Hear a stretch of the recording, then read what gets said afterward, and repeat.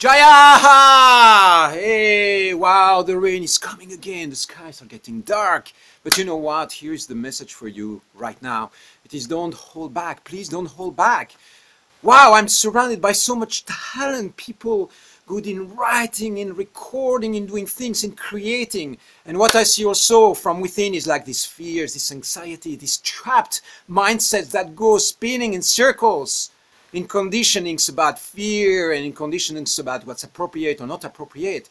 Don't fucking hold back. It all starts with a little step. You start moving in the right direction, and then guess what? Life starts unleashing itself. If you're trapped in your brain, action doesn't happen. The spirit wants to work through you. But for the spirit to be able to manifest and channel itself through you, you have to be a yes.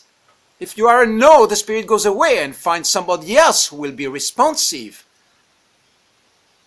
Be a yes. Take action. Let it flow through you. Be super conductive to life. Let it flow. Let it happen.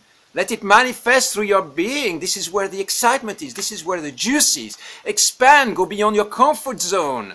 This is the whole idea. You have an idea, an inspiration. Just let it flow. Let it bring into creation. The world is waiting to hear from you. Your friends are waiting to see you. Your partners are dying to see the real you, the real part of you. Why are you holding back? Don't do it. Rather do it. Let it happen. Let it flow. And let it manifest through your being. Let your brain and your mind, your emotions be channels of manifestation. The world needs you.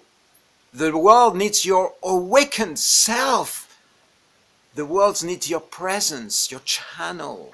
It needs your body, your mind. The spirit wants to work through you. Do you hear me? This is the way it works. You are a channel for expression, a channel for manifestation. If you're holding back in cycles of fears and doubts and hesitations, nothing's going to change. Nothing's going to ever happen. So, take a step. What is the first step that you can take right now? What is the first blissful step that you can take? It all starts with the little one. Don't hide yourself behind the stories, behind the limiting beliefs that you're not good enough to say it, whatever you have to say. Say it right now. Don't hold back. The time is now. I love you.